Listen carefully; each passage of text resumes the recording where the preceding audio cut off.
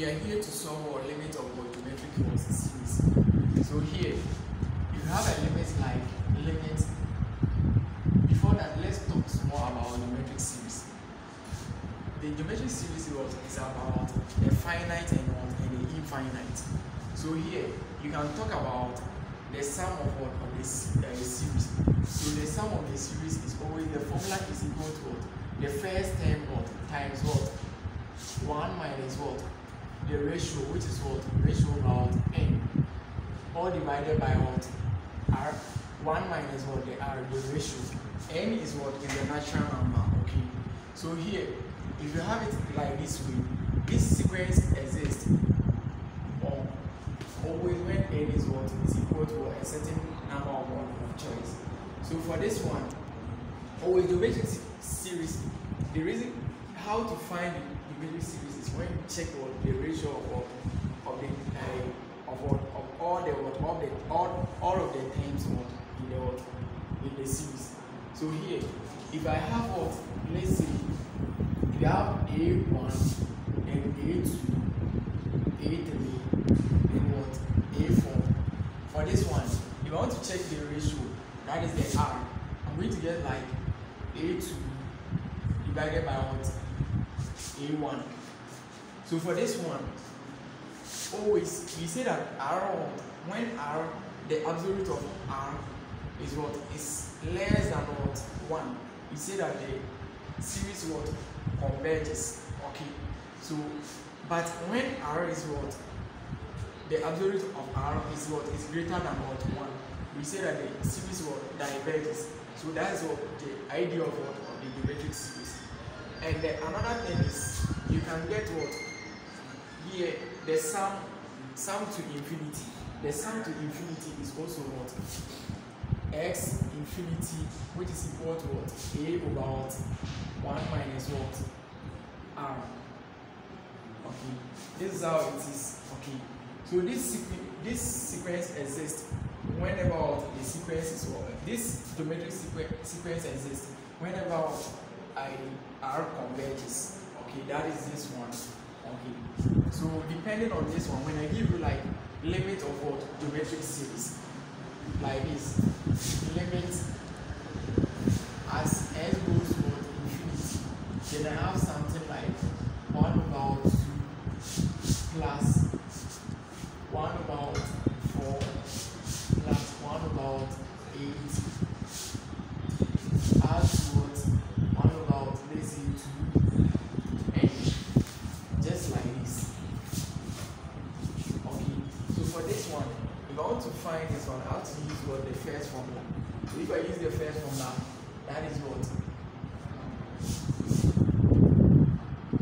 The first step, 1 minus what? R raised to the power n, all divided by what? 1 minus what? R. Then what is my A in the question? My A is the first step, which is this one. That is the half. And what is my R? My R is what? Is equal to what? The second term divided by what? The first term. That is 1 over 4 over 1 over 2, which is equal to what? 1 over 4 times what? 2 over 1, which is equal to what? Half. So my ratio here, my common ratio of what? Of this one series is what? Is equal to what? 1 over 2. And my first term is what? 1 over 2. So I just put every what? To this formula to see the answer of it. So if I do so, I'm going to get x equal to what? Half 1 minus what? Half raised to the power n, all divided by 1 minus what? Half. Then here, I'm going to get half in 1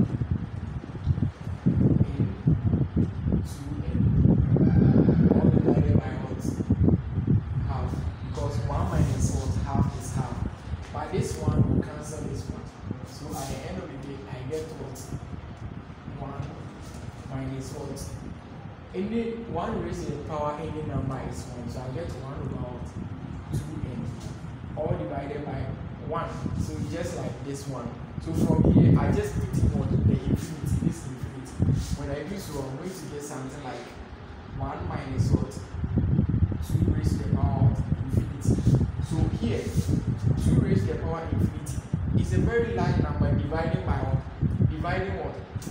This one, which is a divisor of what? Of 1. So it means that this whole thing is what? Is approaching what? This whole thing is approaching 0. So it means that at the end of the day, you have what? 1 minus what? 0. And your answer is what? 1. So your final answer for this geometric series is what? Is equal to what? 1. Is equal to 1. Okay. So the next one we talk about what? Is arithmetic sequence. So here the next example is what? Is the limit of our arithmetic sequence series.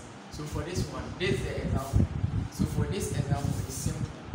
So here, what is the arithmetic series that we are talking about? The arithmetic series is what?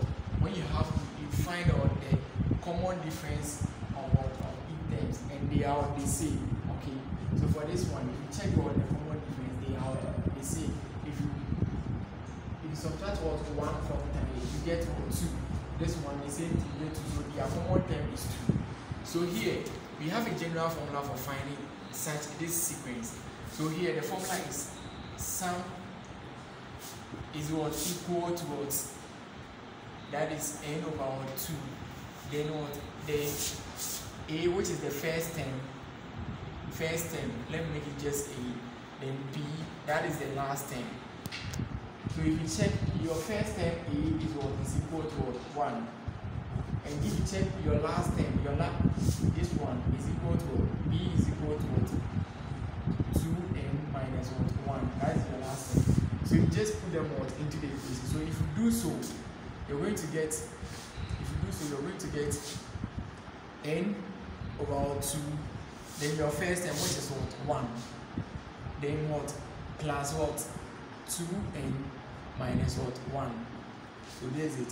So if you do so, just multiply through by some of this one, or you can just what? Do for this one before you come for it. So you're going to get n over 2.